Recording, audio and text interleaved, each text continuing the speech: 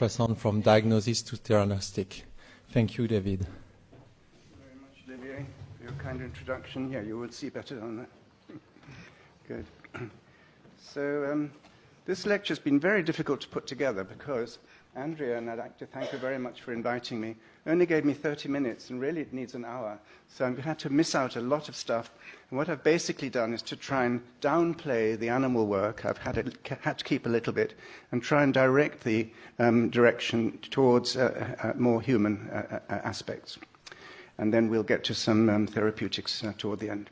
So I'm going to start with an introduction because I think some people might not be very familiar with how we currently use microbubbles in a routine kind of a way. But these are the topics I'll try to cover. Some conventional detection, mainly for the liver. It's licensed also for the breast, a curiosity that's kind of lingered on in the product leaflet. And then we'll talk about some targeted bubbles, and there's been a lot of development there, and then on to some therapeutic applications. And finally, I'll talk about a new area which I think is very exciting indeed, the field of nanodroplets. So just by way of introduction, this is it's actually a bubble that's not used anymore, but it's quite typical of what's going on. And that's a 10-micron scale right at the top. So you can get an idea of the size and the distribution of sizes of these microbubbles. And essentially, they're a gas with a shell around them. And I think I have to make that play again. The thing to hang on to, the key point about how they behave that makes them useful as diagnostic and then later as therapeutic agents is the fact that unlike soft tissues in the body, they are very much compressible. So when the ultrasound pressure and rarefaction waves strike a microbubble, it sets them off into an oscillation, as you can see on this image here. Just bear in mind that's a 10-micron microbubble, so red cell size, a bit less really, 10 at its maximum size. And this is a 1 million frames per second image, a movie that's slowed right down, and it comes from the Rotterdam group in Holland. So that's typical of what they do, but we couldn't really use that if there wasn't an additional twist to the story.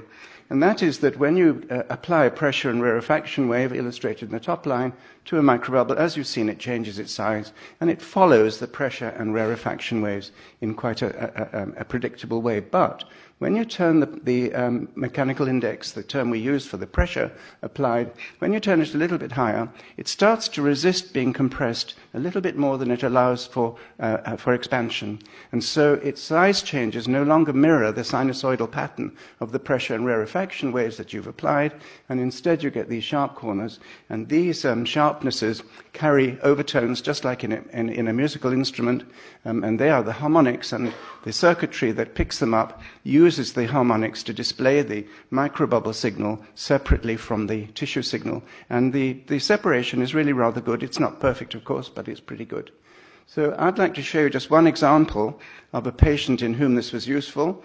But just to explain the background, we work at a low MI because we don't want to destroy the bubbles. They're very sensitive to high pressures.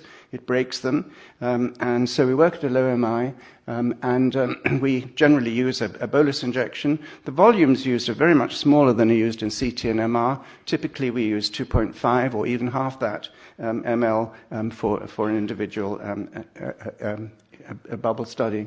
And then we get obviously an arterial wash-in and a venous wash-out phase, and we track those usually just by eye, but it's possible to do it quantitatively as well.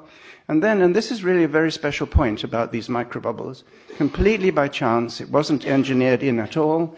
Many of them, and particularly the one that we use routinely, Sonoview from Bracco, has a late liver and spleen specific phase that lasts long after the microbubbles have left the bloodstream. So somehow, and it's not exactly clear what's going on, they're trapped in the sinusoidal structure of the liver and this equivalent in the spleen.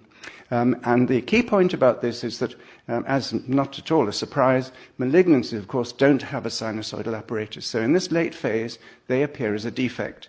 And I'll show you an example, and I know Chris Harvey's got many others to show you in the next session.